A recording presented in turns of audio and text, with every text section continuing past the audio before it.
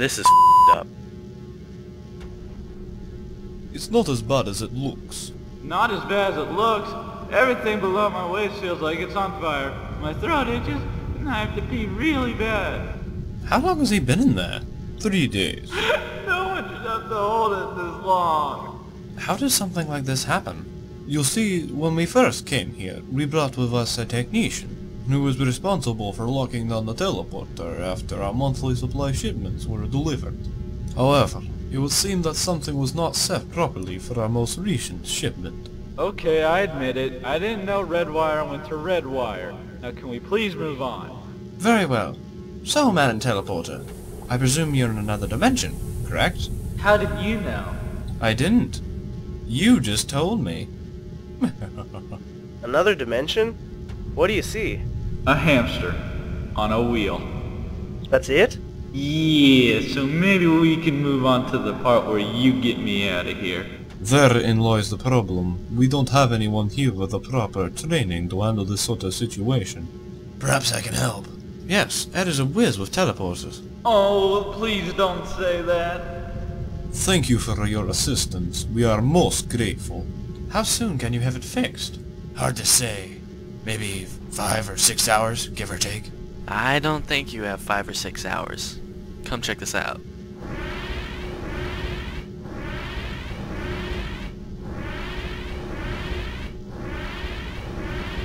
This cannot be good.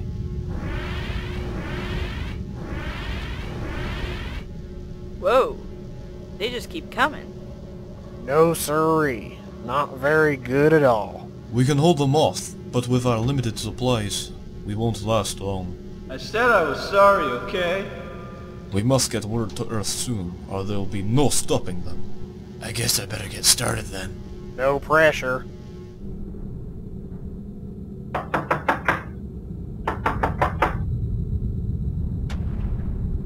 There's a pinky lead at the door.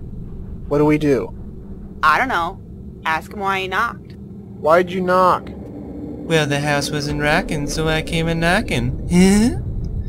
May I speak to your leader, the one you call Lipton, if you please? Alright, wait here.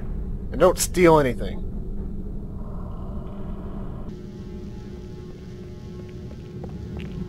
Alright, how about now? I just lost all feeling in my left arm, and the hamster died. Okay, that didn't work. Sir, that fruity lead is outside, and he wants to talk to you.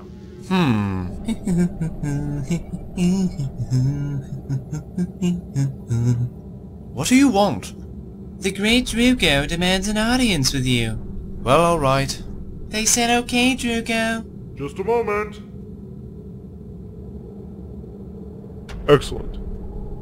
Did you obtain the instruments I requested? I'm sorry, sir. All we could find were kazoos. Kazoos. That's the best you could do. It was very short notice. Well, I suppose they'll do, but I won't like it.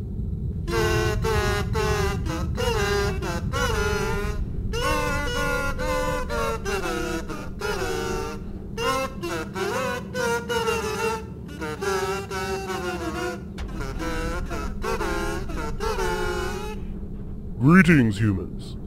Hi. What do you want? I have come to you with an ultimatum. Well then, out with it. I'm a very busy man. Is my yo-yo still yoing? Yes, it is, sir. Excellent.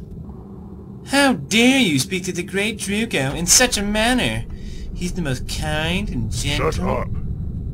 You've no doubt noticed the large number of troops gathering nearby.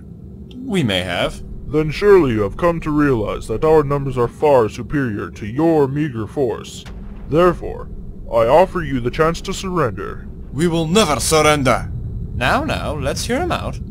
If you surrender now, I will see to it that your death will be as painless as possible. How painless? You will be maimed and tortured by this guy. Fresh meat. Well, that doesn't sound very painless at all. What if we don't surrender? You will be maimed and tortured by him. Fresh meat. It's a good deal. I say we take it. But if we fight them and win, we won't have to be tortured by anyone. Oh, good point. I spit on your offer. Now why don't you and your gay friend get the hell out of my sight? You'll pay for this, humans. If your females need a real man, I'll be here all night. LOL. Ah, that's a good one. Oh, man. Well, Commander, you certainly showed those humans. I'm so glad you requested my presence. Oh, the girls in accounting are going to love this. Destroy them. I think we might have pissed them off. What makes you say that? Maybe it's the fact that they're forming ranks and handing out war drums. And the face paint is really freaking me out. Well, maybe we did irritate them a tad. I believe it is time that we prepare for battle. I'll be along shortly. I just have to check on my yo-yo. How's it going? I'm sorry, sir. I dropped it. You bastard. Prepare for battle!